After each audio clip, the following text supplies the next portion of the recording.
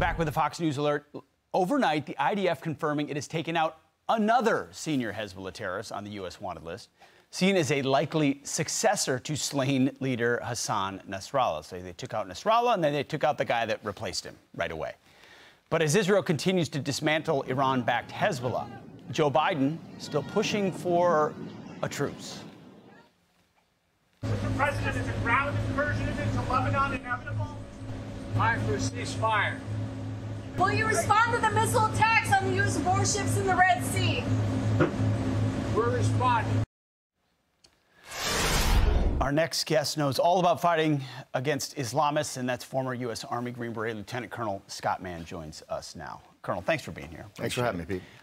It doesn't feel like those shouted answers inspire much confidence, and we're hearing reports that Israel didn't let the White House know previously about this strike because they were worried that the White House would say, don't do it. Yeah, and if that is the case, I mean, that's extremely telling. It's like we need to step back and take a collective look in the mirror if Israel withheld that information from us because they were afraid we would actually intervene with the attack. That's troubling.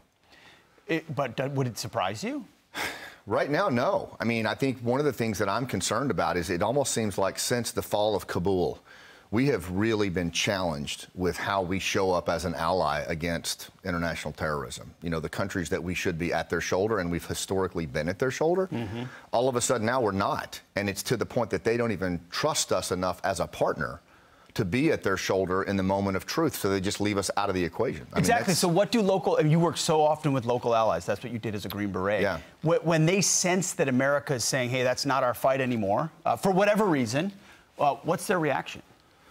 Well, I mean, what you've seen here is where they'll just go it alone, you know, and to scream for a ceasefire after the horrorism of October 7 and what they went through, I don't think that's what we would do, right? And so to expect them to do that is just, it's beyond the pale, and it's just not realistic. And whether you're working with a village in Afghanistan or you're working with an international partner that's a nation state, how you show up in the moment of truth determines how they show up for you. And that's what I'm most concerned about, because we're just as much in the crosshairs as Israel is. Absolutely.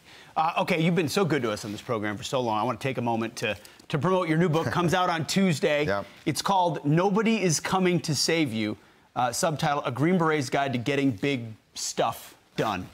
Tell us about it. Yeah, so I wrote the book. As a young Green Beret, I learned early on, a lot of good senior sergeants taught me that, hey, in these rough, trust-depleted places of churn in Afghanistan, nobody's coming to save you. Whatever you've got's what you've got. And the way that we survived and thrived was based on the relationships we built when trust was low.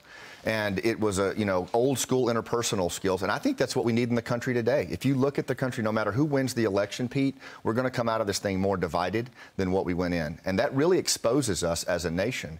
And I think leaders are going to have to still connect with clients. They're still going to have those uncomfortable Thanksgiving conversations.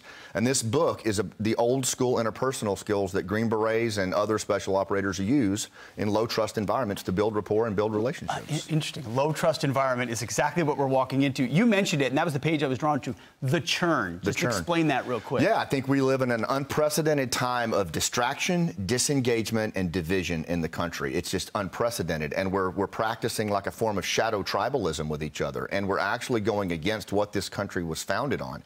And if we don't figure this out pretty soon, I mean, it could end in societal collapse. The churn is the enemy. The Republican or the Democrat across from you, no matter how this election sorts out, that's not the enemy.